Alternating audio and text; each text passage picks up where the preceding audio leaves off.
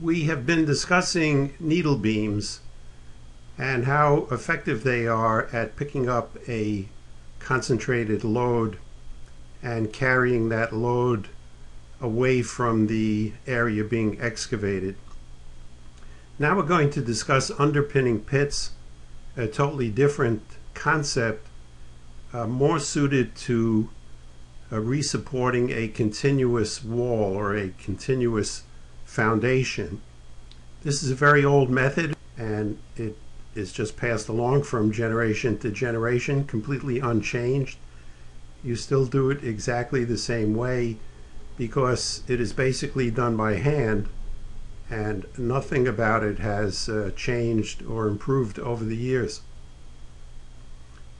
When you have a continuous foundation, you dig an approach pit alongside the foundation. You get it to a depth of about a man's height, so 6+ feet more or less would be a reasonable depth for an approach pit. And the dimensions of the pit might be 4 foot by 4 foot, it might be 4 foot by 5 foot, that order of magnitude. Basically, two people should be able to work inside that space. After you've done the approach pit, of course, you have to put timber sheeting all around it as you go. You know it's not safe to go down 5 or 6 feet without some support. So you ring it with timber sheeting. When you've gotten that advanced as far as you want to go, you're ready to now excavate under that continuous foundation. Of course, the foundation has to be competent to span even that limited distance, be it 4 or 5 feet. It needs to be able to span that. If you are underpinning a concrete structure, it will certainly span that, but you know, the condition of the soil is another consideration. It's very hard to lay down any hard rules when it comes to underpinning. Every site has to be evaluated, and the particular needs of your project and all these subsurface conditions have to be studied to come up with the right method. But we will assume the continuous foundation is competent enough to span so that you can advance the pit underneath the existing foundation. So here you see the initial pit has been advanced to some predetermined depth. It's ringed with timber sheeting. And on the right side, there's an illustration of advancing the excavation below the existing foundation. You can see the same size pit is excavated under the foundation. You put in rings of timber sheeting as you go, and then you occupy that space under the foundation and you dig down to whatever predetermined depth.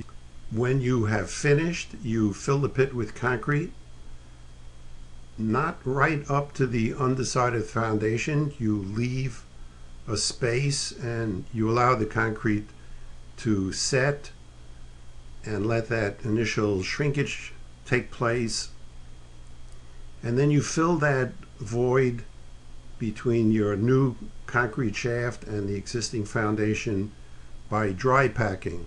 Dry packing, you make a mixture of mostly cement and some sand, and you ram it into place in that space between your new concrete shaft and the existing foundation. You want to fill that space. You want to ensure intimate contact between the existing structure and your new underpinning.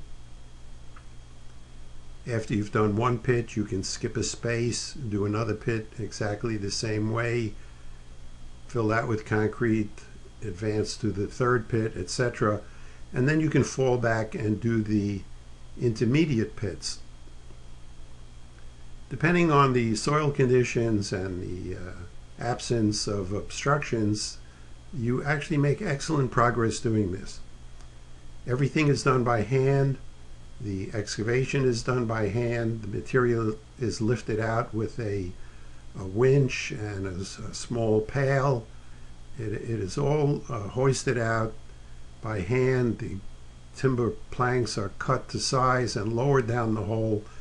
So this operation looks the same way that it looked 100 years ago.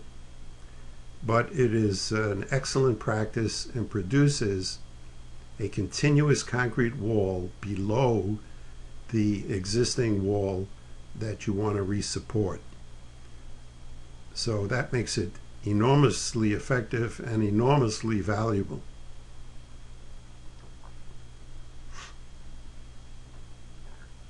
You might remember this slide from Cut and Cover Tunnels.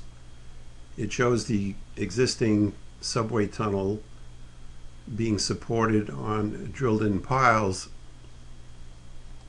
And I also pointed out the rock face that is produced under that existing structure. But the reason I'm showing you this wall in this case is that parts of this job have rock, very high rock, which is illustrated here, right up to the existing structure. But parts of this project have earth, which is underlying the existing tunnel. So if this was earth and not rock, how do you support it as you try to excavate below the existing tunnel? On either side of the tunnel, you install secant pile walls, but the secant pile wall ends as soon as you reach the existing tunnel. That leaves a long stretch for which there is no traditional means of support of excavation. You cannot put in the secant pile wall, you cannot drive piles for soldier pile and lagging.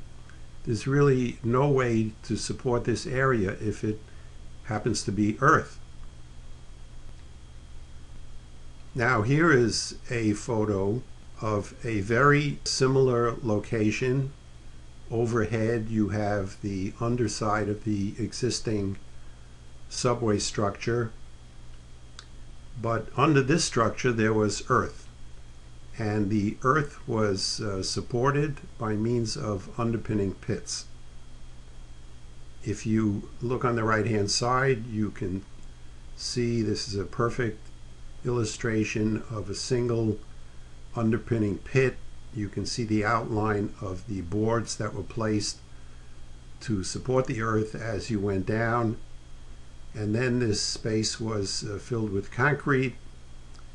It was dry packed to meet the underside of the existing tunnel, and then you had this perfect concrete wall holding back the earth and of course also underpinning the tunnel.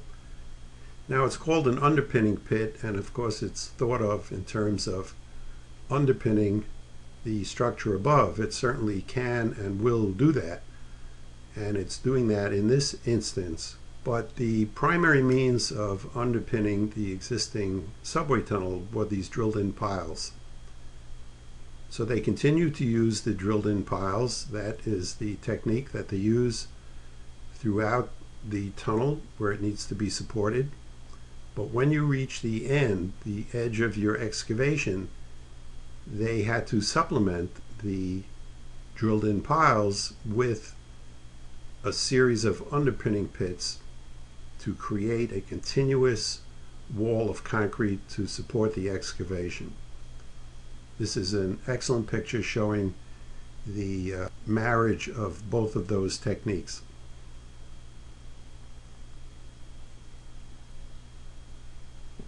Here's a totally different kind of underpinning.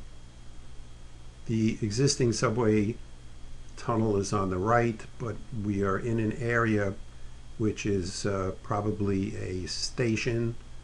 So there's this cantilevered section which is the platform area, and that needs to be held up. What they elected to do here is place these piles external to the station area, which meant they could be done at any time. without interfering with either the station or the train traffic. So these can be installed in advance.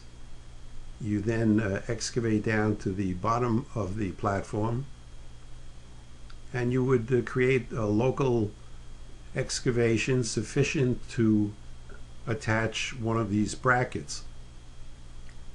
The bracket is then shimmed very carefully against the underside of the cantilevered platform, and some distance away you get the next bracket.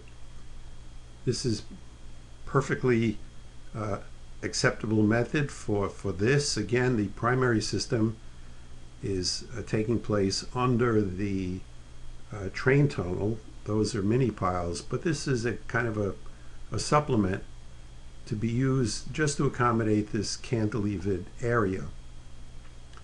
Now there's reasonable spacing between these brackets, and you need to be sure that your existing structure is competent to span from one to the next.